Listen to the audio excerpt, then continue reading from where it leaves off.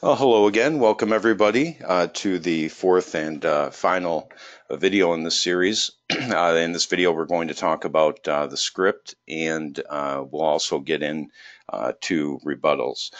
This script is going to be for mortgage protection, appointment setting specifically, and we'll probably some of the callers that we have on the line here today with us are going to be doing some pivoting too. That they'll be able to make some sales that aren't life insurance related.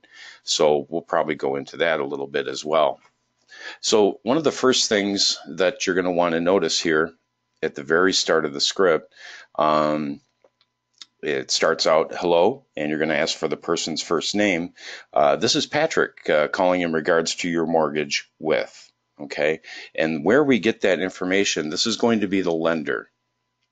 Okay, your mortgage with the lender, and on almost all the leads that you will have and that you'll be calling will have the lender, and that'll be Bank of America. On some of the other ones that can be found here, Dallas Prime Properties. So they're located up here at the top. Let's see if we can find a different one. There it is again. Here, you just got it. Sometimes if the lead is a little bit different, you have to find it in a different area. So all the leads will have it. So I just wanted to point that out before I got started, where I'm getting that information from. So let's get right into it. So I'm going to just role play talking with myself as I'm the person calling and the person answering, so that you get a good idea of how the script is going to flow. Hello, Mark? Yeah, hi, Mark. This is Patrick calling in regards to your mortgage with SMI.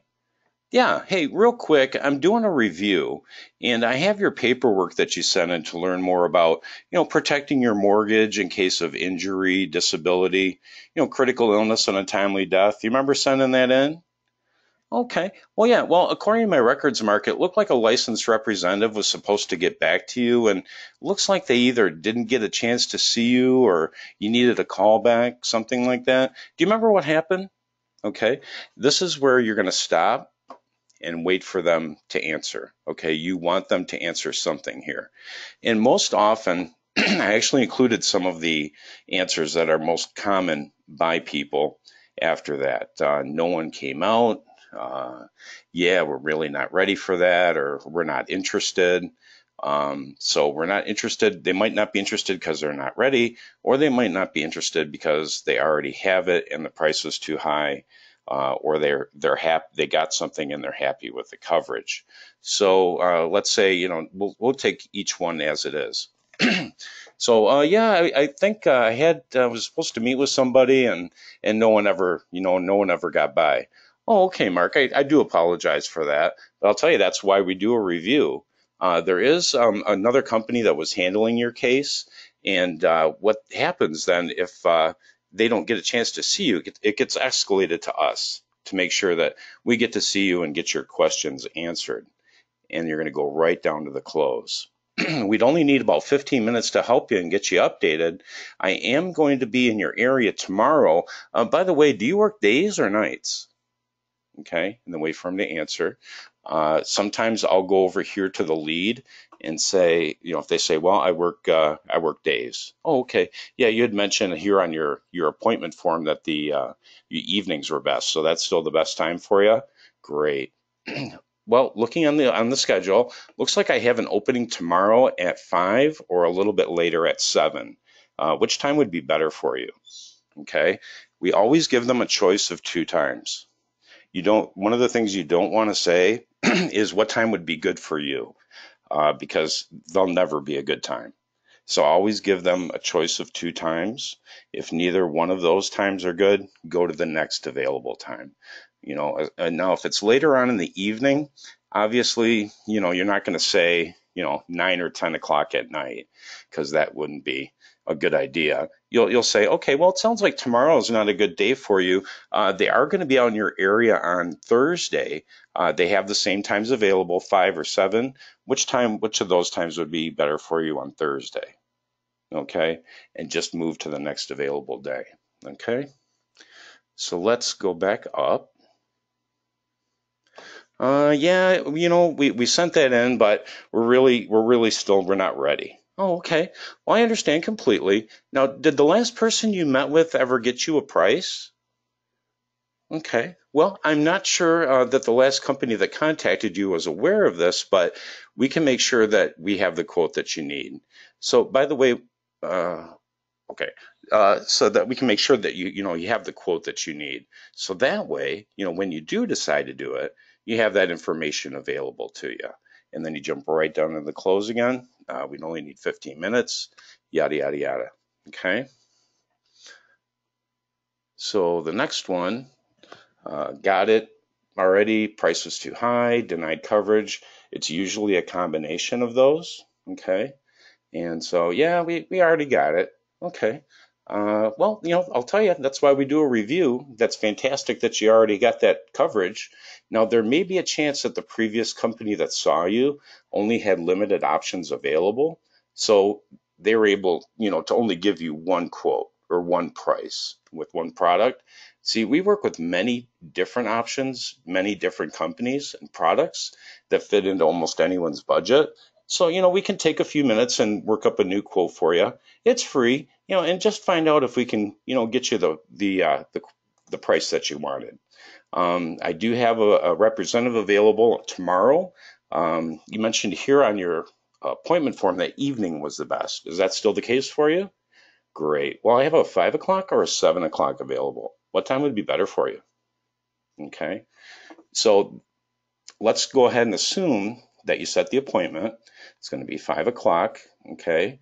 And I have your address as 1411 Biltmore Court. Great.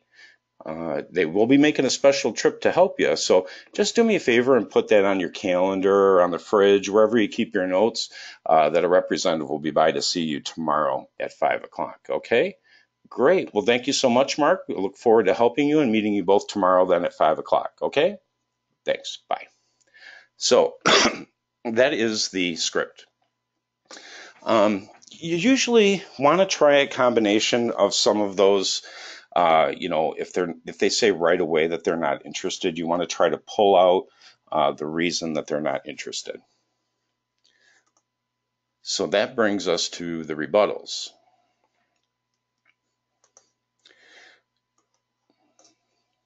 I'm gonna make this a little bit larger here. And actually, I'm gonna drop this down now.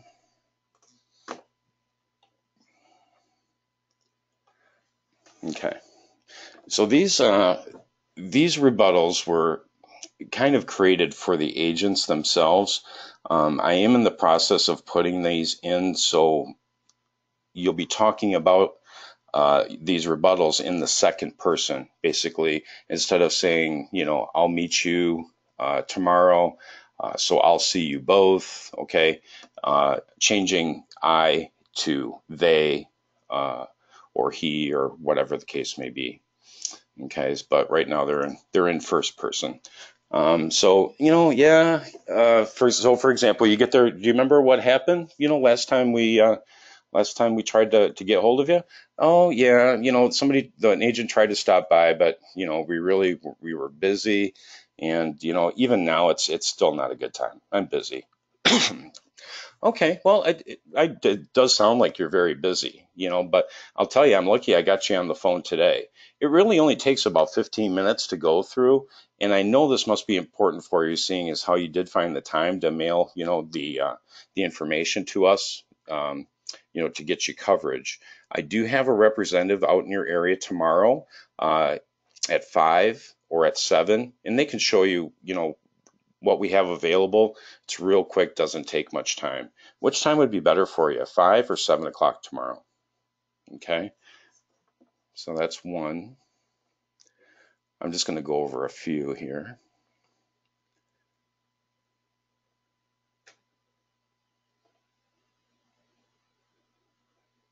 Here's a good one. How much does it cost?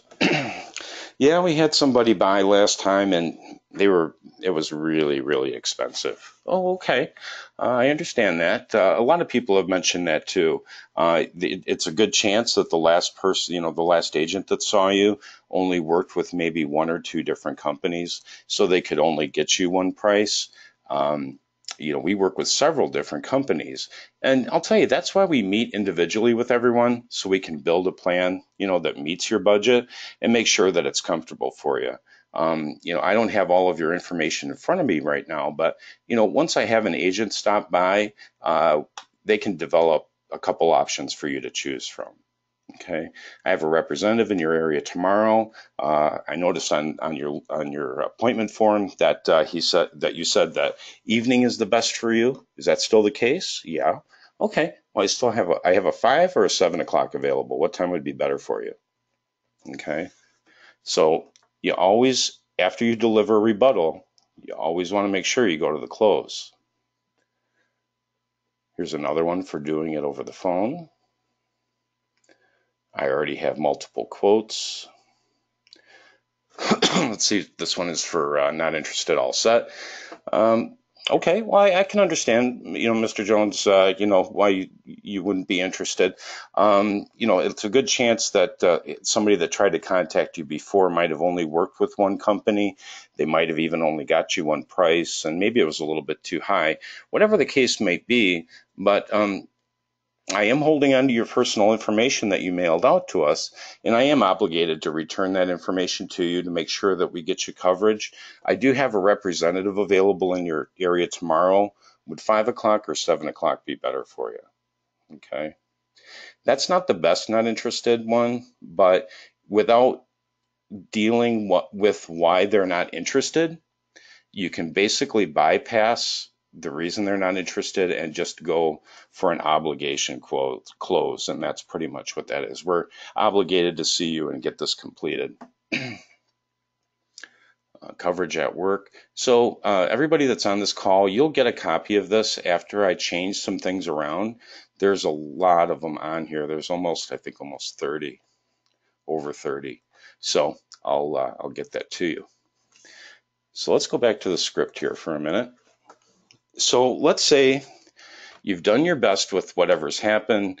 You've given them a few rebuttals to their objections, and they're either really happy with the coverage. They got somebody out. They got the coverage. They're really happy with it. They don't want mortgage protection anymore. Okay. Everybody on this call knows about the different products that we offer. For example, hearing, vision, and dental. The critical illness. Take a look at their ages on the lead form. Take a look at their ages and see. Okay, that one would be Medicare eligible. Kind of keep an eye out for ones that are Medicare eligible. That one's close, but not quite yet. Anybody over like 1955 and older, well, really anybody, you kind of, as long as they're not like 25 or 30 years old, that might be a little bit too soon for final expense. But the ones that are older, you can ask them if they, have a plan that would cover their funeral and burial expenses to complete their retirement coverage. And then we can send an agent out, and then we'll make a note on the appointment form that we saw earlier that it's going to be a final expense appointment. If they are Medicare eligible, start talking to them about their Medicare. And if they have an Advantage plan, you can go towards the hospital indemnity to cover the out-of-pocket expenses that many Advantage plans have. That's a good one for that. And the hearing, vision, and dental. So a lot of opportunities. If they're fine with what they have with their mortgage protection, that's great. You still have other opportunities available, and you can definitely get a sale on that. Now, once you're going towards a sale, try to, if it's the hospital indemnity or the vision and dental, try to close it yourself on the phone first, okay? And then if not, they still want to meet with somebody, with an agent, go ahead and then just make a note on that appointment form, and then we'll send it out. An agent will close that for you. So thanks again for watching. I hope this helps, and good luck with your appointment setting.